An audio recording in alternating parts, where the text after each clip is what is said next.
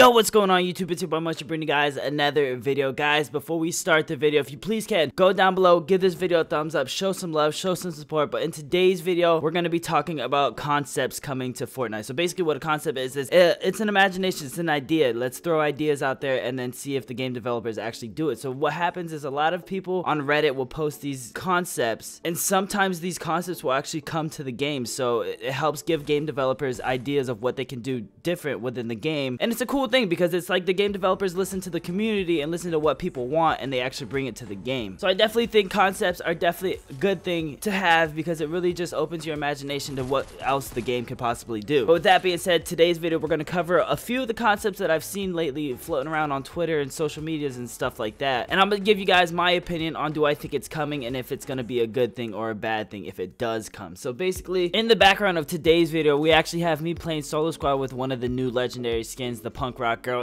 I don't know, it's alright. I like it, but it shouldn't be a legendary skin. But you guys to let me know down in the comments, what do you think of this skin that just dropped like the other day? Do you like it or do you hate it? With that being said, let's get into the first concept that I actually seen floating around is weapon customization for Fortnite Battle Royale. So basically, someone over on Reddit ended up making this image of what it would look like to customize your own weapon in Fortnite Battle Royale. Now, a lot of people are saying this doesn't really make sense, or why would they do this? Because one, it's a third-person shooter game, so you're not really looking up close at your weapon, you just see it. Number two, does this mean that anytime you pick up a scar, it's gonna be your scar with your camo customized on it? I think the concept's cool. Everyone loves weapon customization within the game just because one, it allows you to just have more of a creative side and a personal side. Like your character and your weapons are your own thing, it's your own customized thing. So a lot of people like having customized weapons and stuff like that, but in my opinion, I don't think it's gonna come to the game because one, you're spawning on an island with nothing in your inventory. So if you pick up a scar, the scar is not gonna have any skin on it. So maybe, I guess every time you pick up the scar, it's gonna have your skin. But then what happens if you die and drop the scar? Is it going to have your skin on it still, or is it going to have the previous person's skin on it? So then it starts questioning, like, what are we gonna do about that? Are we gonna have just multiple skins in the game, or are we just gonna have like a weapon that only adjusts to the skin you have, so only you can see the skin? Now, if you can only see it yourself, that doesn't really make it anything special. You know, you want to show everyone else the cool thing that you made on your weapon. But then again, I can also see how it would be cool because weapon customization, it's different, it's unique. And plus, say you do die by somebody, if they end up using your weapon for the final kill, you're just like, oh crap, that was my gun, that's cool. Or if some big YouTuber ends up picking up your weapon, you can actually see them holding the gun that you customize yourself, which is also a really cool thing. Because imagine like Ali or something like that picking up your weapon in a YouTube video and it just gets millions of views and you're like, dang, that's the weapon I customized. So I can see how it could be a cool thing, but then again, I don't honestly think it's gonna come to the game. Again, you guys gotta let me know down in the comments below of each concept that I talk about in today's video. What do you think of it? Do you think it will come to the game? And if it does, is it gonna be a good idea? The next thing we're actually gonna talk about that you guys probably have seen a lot over YouTube and Twitter, because this one blew up. I mean, it's superheroes basically being skins within the game. Now, I'm gonna give you guys my honest opinion on this. It's cool. It's definitely a cool thing, but I don't think it'll ever come to the game. One, because it's Marvel's thing, or it's just not Fortnite's thing. Like, that's copyright. They can't take it unless they get permission, and if they even do get permission, the game is Fortnite. The game is not like a Marvel game or Capcom game or anything like that. It's Fortnite, where they have their own unique thing about it. If they start adding all these superheroes within the Fortnite community, it's gonna feel like a different game. It's gonna feel like not Fortnite. It's not gonna feel like Epic's game. It's gonna feel like Marvel's game or something like that. So in my opinion, I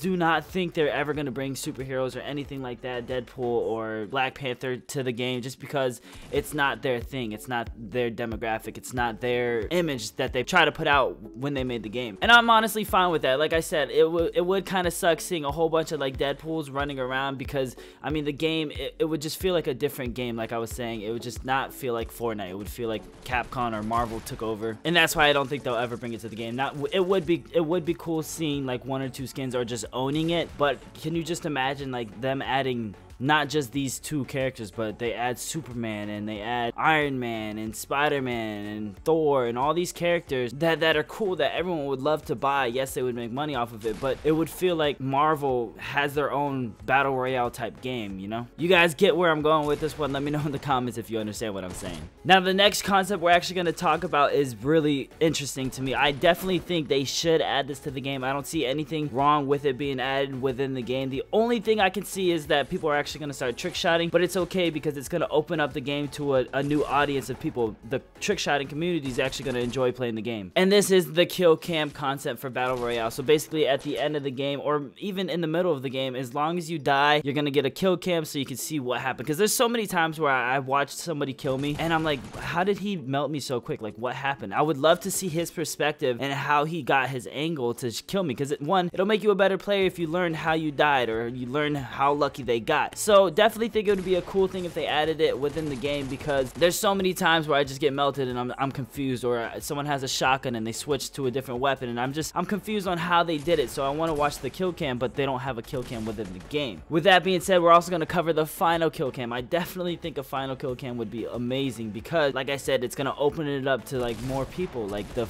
trick shotting community of Call of Duty, they'll start liking Fortnite and they'll want to hit trick shots at the final kill. And guys, I know a lot of you guys are like, but don't bring the trick shotters over here. This game's just for fun. We don't want tryhards over here. But if they're trick shotting only, it's going to make it easier for you to get a final kill, because if they're just jumping off a building trying to trick shot you, they're going to end up dying, because I mean, they have a sniper and you have an assault rifle. So I definitely think if they do bring kill cams within the game, it's going to be an amazing thing. It's going to be a good thing. I see all positiveness out of this. Nothing really bad that could happen if they did bring it. Now, Epic Games did say that they were not going to be making a new map anytime soon. So basically, all they're going to be doing is improving the stuff on the map over time to keep it fresh. Basically, what they did in that one update when they added Tilted Towers, Junk Junction, Snobby Shores, and all these extra places, these points of interest, this is another one that people have been talking about is a old Western themed point of interest. I think this would be cool. Of course, they need to start removing points of interest, because the more that they have, the more spread out people are going to be, and it's not going to be fun, because everyone's going to have their own city basically when they land, to the point where it's no like gunfights at the beginning of the game. It's all going to be towards the end where the circles are smaller. And of course, that means games are going to be a lot slower at the start, so you're not going to see anyone. And then once the circles get smaller, that's where all the fighting is going to happen, and it's going to be too crazy to the point where you're not going to be able to survive, because you're having one team rush you and then another team rush you, so you have no time to heal up or get things situated. The next thing we're going to cover is an igloo item concept. So basically, you guys know about the campfire, the cozy campfire, how it heals you 2 HP per second and it only activates for 25 seconds. Now this one is going to be kind of like that. It's going to give you 2 shields a second for 25 seconds. They want this to be an epic rarity, so it's going to be hard to find. In my opinion, I mean, I definitely think the concept's cool, having something like the campfire, but the opposite, where it gives you 2 shields a second for your whole team, is really cool. But the igloo, whole thing about the igloo thing is you can hide inside of it. So if you have an igloo open or something like that, you can actually go inside of it and hide, to the point where people can't snipe you from the outside. But the campfire is out in the open, so you have to build around yourself to make sure that you're protected. So the whole thing with the igloo, I don't know how I feel too much about this, and it's gonna be pretty big, to the point where I don't think this can be a thing in the game. I like the concept of having something give you 2 shields per second, but I don't know if an igloo is the thing that we're looking for. And plus, it doesn't really fit the theme of the map, because there's no places in this map that has snow in it. So it's just off. It doesn't really have the same theme as the cozy campfire. Maybe we can think of something a little different. Now, the last thing we're gonna cover in today's video is something that I actually really want to see come to the game. This is going to make things a little bit easier, because they already have a website that does all this for you, but it'd be a lot better if you can just see it all within the game, rather than having to go to a website to find out your stats, like your KD or your kills per match or your win percentage. And this is improving the statistics concept, including the KD ratio. So basically, if you guys know, if you go to your profile, you can see your solo, your duo, your squad, and it lets you know how many wins you have, how many kills you have, how much time you played, and how many games you've played. That's all it currently has, but it would be cool if they added a new tab called Lifetime, and it shows your lifetime wins, your lifetime places in top 15 or 10, and then your lifetime places in top 25. That way you don't have to sit there and add everything up. It'll literally have it all added up for you. It's something very simple, and on top of that, it'll also show you your KD, which is your kill death ratio, your kills a match, and your win percentage for the game. Now, the reason this would be really cool is because, man, I'm telling you, I already go on the website to try and find these things out, but it'd be a lot easier if I can just show you guys on my PlayStation 4 without having to go to the website, screenshot that, and show you guys my stats through there. And of course, it'd be really cool because I always want to know Ninja's stats and stuff like that. So if he ever goes to his scoreboard or anything like that, his profile, to show us his kills, we can actually see how high his KD is. And that's all the concepts that I have for today's video. If you guys actually like hearing about different concepts within the game that could come in the future, give this video a thumbs up. I can do a part 2 later down the road. But guys, I want to give a huge shout out to Casual Pro. He's almost at 5,000 subscribers. I know you guys can get him there. Let's see if you can. His link will be in the description, and I'll see you guys in tomorrow's video.